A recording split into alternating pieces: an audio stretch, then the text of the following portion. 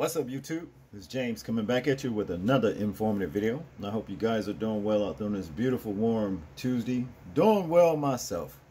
Come across this particular story right here where you have 36-year-old Xuming Lee of Oxford Place in Temple Palms. Okay? And Xuming Lee lives in a condo complex, you understand, and became irritated, I guess, by the neighbors, the noise, the music, or whatever. So what does he do? Well, let's find out. Check this out. Our new tonight here at 10 o'clock, a pretty incredible story of a family of three wondering why their baby daughter kept getting sick and why they had a strange odor in their home. Was it their apartment? Was it the water? Well, when they saw this, a man injecting some sort of chemical through the bottom of their door into their home, they knew their lives could be in jeopardy. Fox 13's Janae Lewis is here with us in studio tonight with this story. Janae, we're speechless here. Yeah, it's hard to watch that video and not feel any other way. The family says the excitement they had of moving into their new home quickly turned into terror, and you saw why. As a frustrated neighbor took his concerns too far, now they're afraid to be inside that very home. It is extremely scary. Umar Abdullah says it's very difficult to talk about the last few months. He says it started with complaints from a downstairs neighbor over noise. So after my daughter was born in August last year, his complaint, like footstep complaint, door closing, But escalated to this. I installed a hidden camera outside because we were suspecting someone is basically tampering our place from outside. And then we caught our neighbor injecting something through our door. He says a friend noticed an unusual chemical odor in their home in May. They checked the appliances, hoping to determine the source of the smell, but couldn't. A month later, Umar says his eyes started to burn and his daughter was coughing and throwing up. He says the smell had returned, so he checked the water heater nearby, finding a strong odor. I was bending down, I sniffed all through that place, and After replacing it, Umar says the odor and discomfort returned. This is when he set up the hidden camera. on June 27th, I found that our neighbor is coming with a syringe.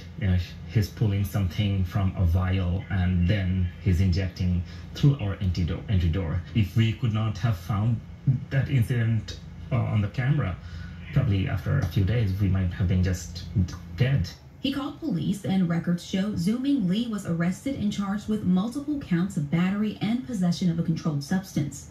The report identified him as a USF student. A spokesperson from USF says he is no longer enrolled as of this summer. He was a PhD student in the chemistry department. If people use their knowledge, this extreme knowledge, to harm people, I mean, they can be even more dangerous. Umar says he was told Xuming is in the process of relocating, but they're still very uneasy, never thinking their home would become a place they now fear. I can never expect a neighbor. I mean, I can never imagine to expect something like that happen to anyone. I wish no one else would have to go through a situation like this ever in their life. Umar says several agencies are now investigating, waiting for final lab reports to determine the exact substance that was injected, but he says they were hazardous chemicals. The family is hoping to relocate, but as we report all the time, housing isn't the easiest to find right now. In the studio, Janae Lewis, Fox 13 News. Okay, so Xuming Lee, you must be tired of living, you dumb bastard. Prepare to die. Ha! You understand? Look, this guy right here should be brought up on charges for a hate crime.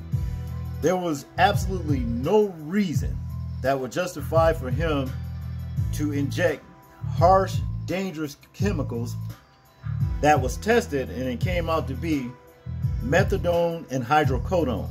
Okay? And breathing these chemicals in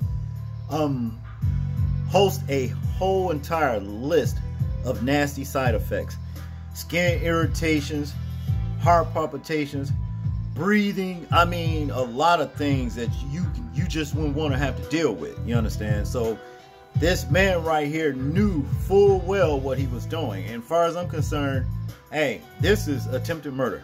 You understand? That's basically what it all boils down to. But nevertheless, this guy actually pleaded not guilty, and he's right here on camera. You see him right on camera coming to these people's door, his neighbors, injecting these chemicals underneath the door.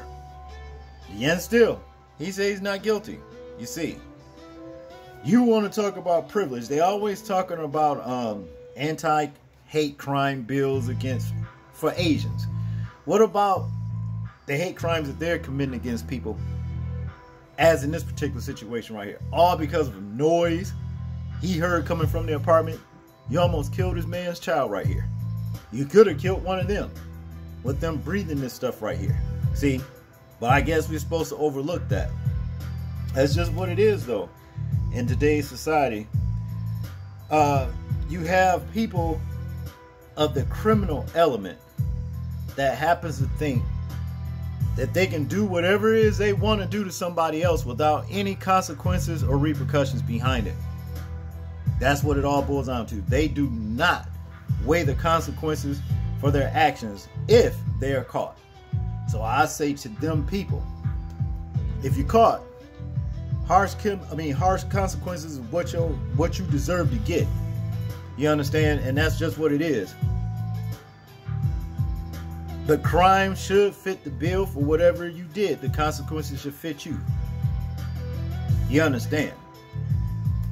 That's all I got on this one, people. I want you guys to tell me what you think about this situation right here. I'm interested in hearing your thoughts and views on it in the comment section. Like, comment, share, and subscribe. People, please remember to live your life as though we're being watched. Simply because we are. This is James, and I'm out. Peace.